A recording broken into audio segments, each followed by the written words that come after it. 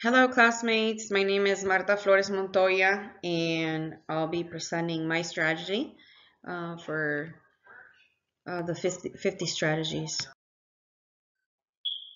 So my strategy was strategy 5, which I was like so happy. I was like, I always wanted to learn about how to use items in our class.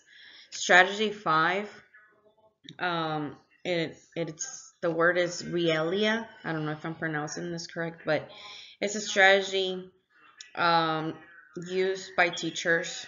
Um, so this sentence that I got right here, that are you're seeing right now, is the relia. Relia is a term for real things, concrete objects that are used in the classroom to build background knowledge and vocabulary. Relia provides students with opportunities to build on their learning using all their senses. I wanted to read this out because I feel like everything was needed. When I first read the word, I was a little bit confused. Like, what does that mean? So what it means is that you use a concrete object, um, and it's an opportunity to use other senses, feeling, looking, smelling. So if you bring an object like a banana, they could probably smell the banana, and it gets all in their senses. Um, if you don't have a banana with you, then you can have this fake food, and that would be the semi-relia. But if you do have banana, then the best option is a real concrete object. This strategy suggests to have a real life item to include with the book or the lesson. And there's other ways that you can use this.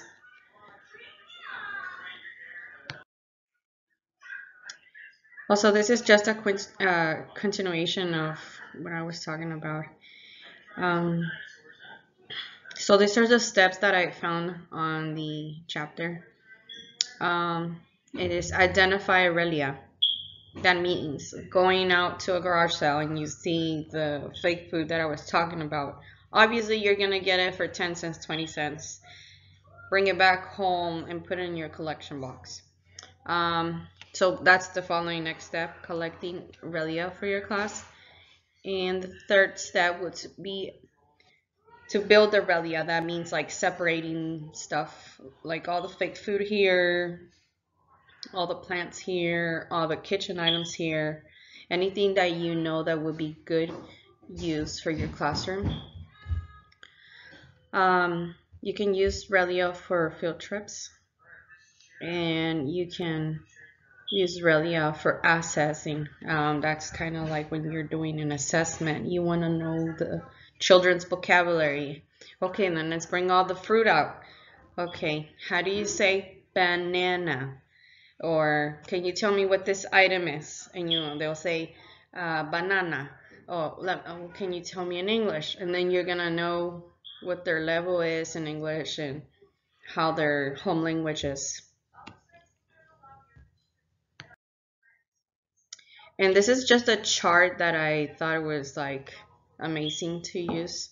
Um, okay, so there's a categories of the items that you can have. So let's say you have a library. Let's make a library for Relia.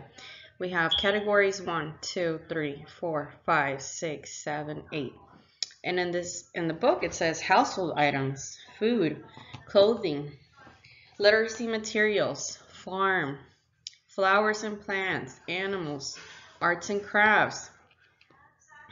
I can pick out one, for example, clothing, different kinds of hats, gloves, sweaters, jackets, boots, anything that you can use to build on vocabulary for story reenacting, for writing purpose, or oral language practice.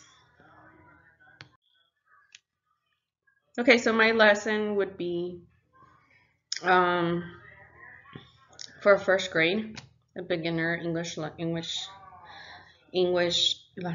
sorry, English language learner student. I chose The Amazing Life Cycle of Plants. Um, the book is by Kay Barnham, and and the TEAG was to identify and compare parts of plants. The objective is for the student to know that plants and humans resemble each other.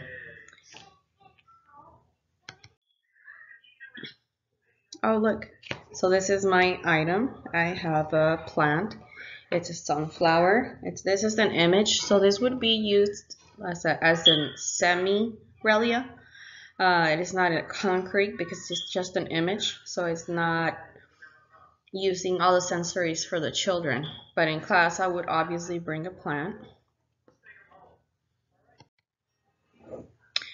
For class, I would obviously bring a plant. I can bring this into class and tell the students, do you want to...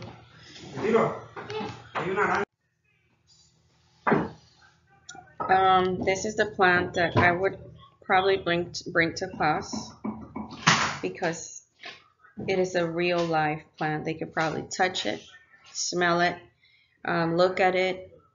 Obviously, they can't hear from it, but they can touch the soil, they can touch the petals, and they can look at it. And it's a small little plant that they can observe. For the image, I would tell them a fun fact about sunflowers. There is 60 types of sunflowers. For sunflowers is native to the America, and they were actually used by the Native Americans. And sunflowers get the name because they're big like the sun, and if you can look at the little petals, kind of resembles like the sun, right? Well, they need rich soil.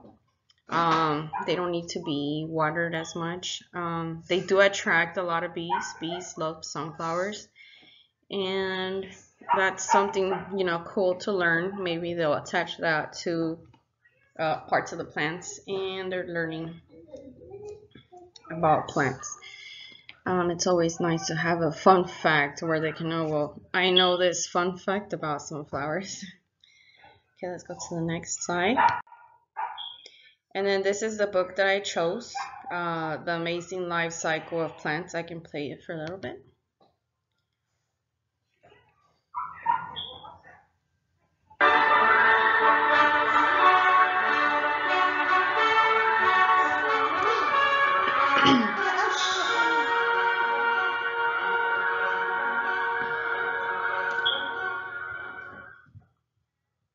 The Amazing Life Cycle of Plants by Kay Barnum.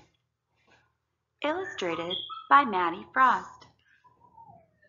Check out the Super Reads channel and subscribe for new stories every week.